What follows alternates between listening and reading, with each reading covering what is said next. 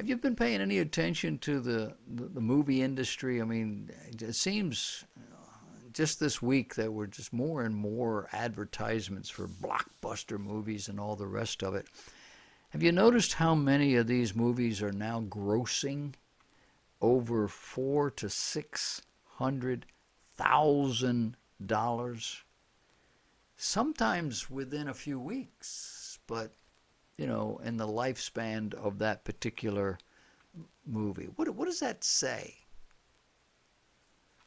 Well, it says that Americans have money. You got that kind of money? You got enough money to go drop $20 on a movie? I don't. I wouldn't spend $20 to go see a good, great, one of a lifetime movies. It's not good value. I'll read the book. I'll get to YouTube. I'll read the reviews. Somebody else will tell me about it. I'm guessing a significant amount or number of people that we consider to be poor also went to the movies and spent $12, $15, $20 for a ticket. New York is a lot more expensive than Podunk. I'm guessing that a large percentage of these people who don't really have a lot of money are walking around with an $800 cell phone. What do you think? Mine costs $200, and that's only because it's the cheapest one you can buy. Guess what? It does 87 more things than I have need of. And I don't sit and play with it. They got $800 for a cell phone. They got $15 for a movie every few weeks or so. People have money. Today we talk about poor people. And very often, the idea, the word of poor is a way to refer to how people spend their money, not how much they actually have. Now, that doesn't mean that there aren't truly poor in and amongst us. And I know very few people whose hearts are not open to them whenever they run across such people. But the idea of poor is just way too large. There are people in this world who have millions and billions of dollars. 1% of the population. And there are people in this world who barely have enough to get by. Maybe $20,000, $30,000 a year raising 5 children. That ain't nothing. Some people have less than that. Some of it is their own fault. Some of it is not. There is a genetic form of poverty where people just cannot help themselves. They're never going to be able to achieve. There's deliberate poverty. People who just won't work, won't get training. I live in an area now where, they're begging for people. Every institution around is offering to train people for jobs that pay a living wage. Companies around here will train you to do. I just met a man this week that I'd known a couple of years ago. And I said, "What are you doing these days?" He said, "Well, I work for Mercedes. I'm inspecting the welds on the trucks they're making here in town." I said, "You're not a welder?" No, he wasn't. Hell no, he said, "They sent me to school." He's about a 40-something-year-old man. He wanted to just stop fooling around and get something that was going to pay him some more money for less hours and all that. They sent him to school, and now white shirt, clean fingernails, and he's inspecting welds. You could do that. You could do that. We've got folks around here. I know one young fellow that didn't really have a job that he could live off of. He's just out of high school, so it wasn't all that critical, but he got a job with Volkswagen.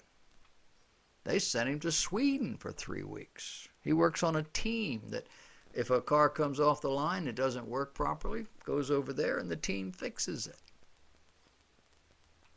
Who knew he had that kind of ability? They trained him. That's the way our world is going today. But then there's political poverty. This is the poverty that is government inspired. Do you know what that means? A government that has consistently, for 2 or 3 generations now, paid people not to work. They didn't set out to do that. At least I hope they didn't. But that's the end result. They gave them enough.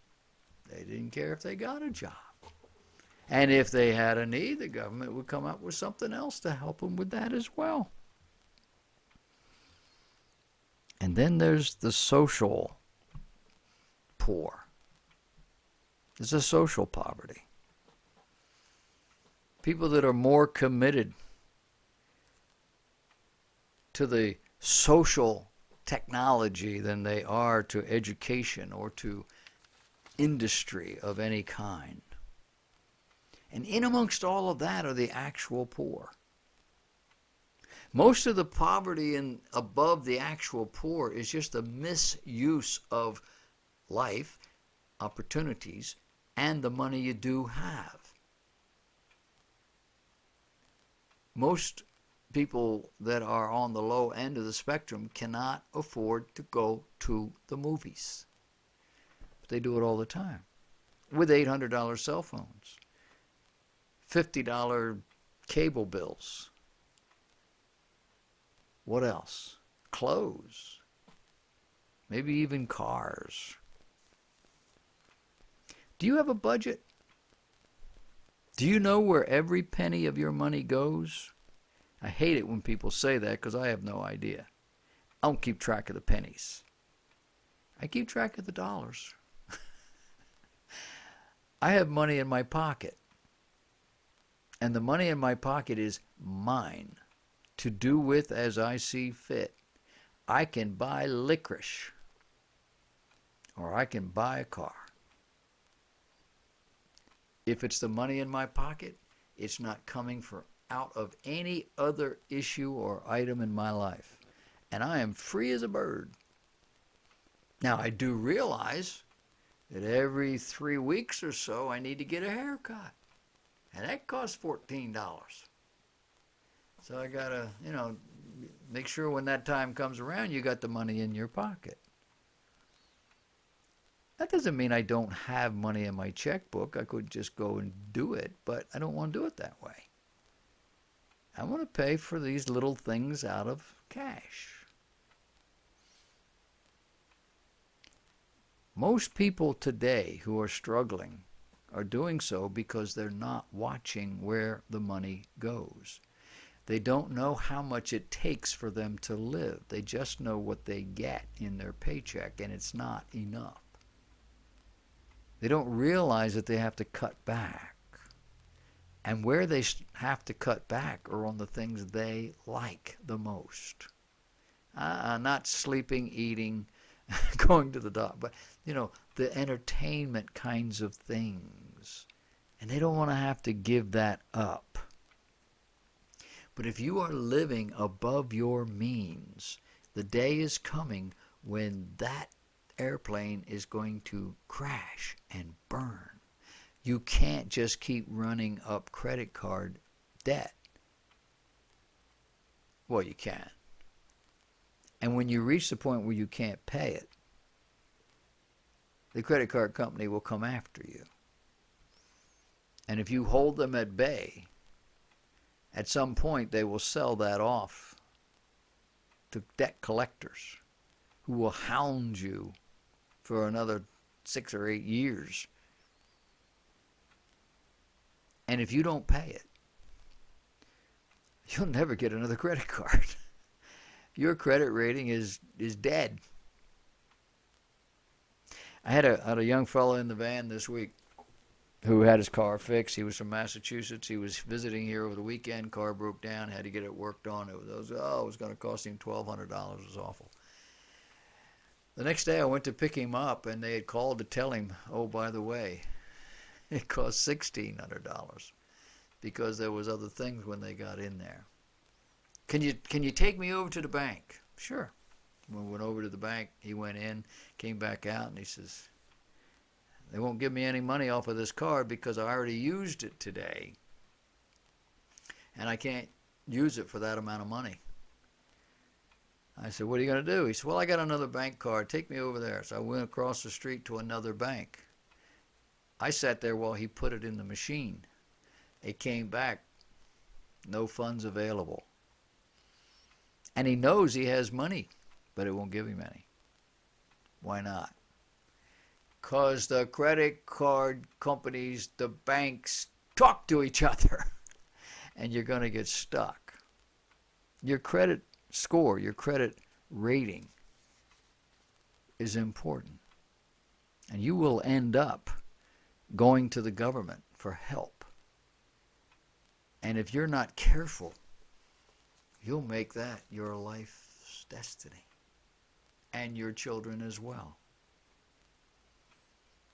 That's what's going on in our society. It's symptomatic when we look at the movies and the huge amount of money that they're drawing. For what? But it's everything else as well. You need a budget. Talk to somebody that knows how to handle money. Be ruthless. Your car is going to break down. It is going to cost you $1,000. Wow. These cars are highly sophisticated. I'm driving people around for Toyota. I know what they're paying. I know what I just paid a week or so ago for catalytic converters on my wife's van. And we've had that long enough, that's the second time. It's got about 250,000 miles on it. They don't last forever. Other things, huge amount of money. I mean, just every, 60, 80, 90,000 miles, you've got to, your timing belt has to be changed. And if you're going to change your timing belt, you better change your water pump while you're in there because you got to take all the same stuff off to get to it. You might as well do it. $1,000. Nope, probably. You got it? You need to save it up. Your air conditioner in the car, in the house goes out. You got to call somebody. You're not going to get away with less than $300 to $500. Go put that on the card? You shouldn't. You will be on the slide heading down. And that's what our culture is doing to us. They are encouraging us this way. You want to be part of the lemmings heading into the depths, or do you want to stand above it?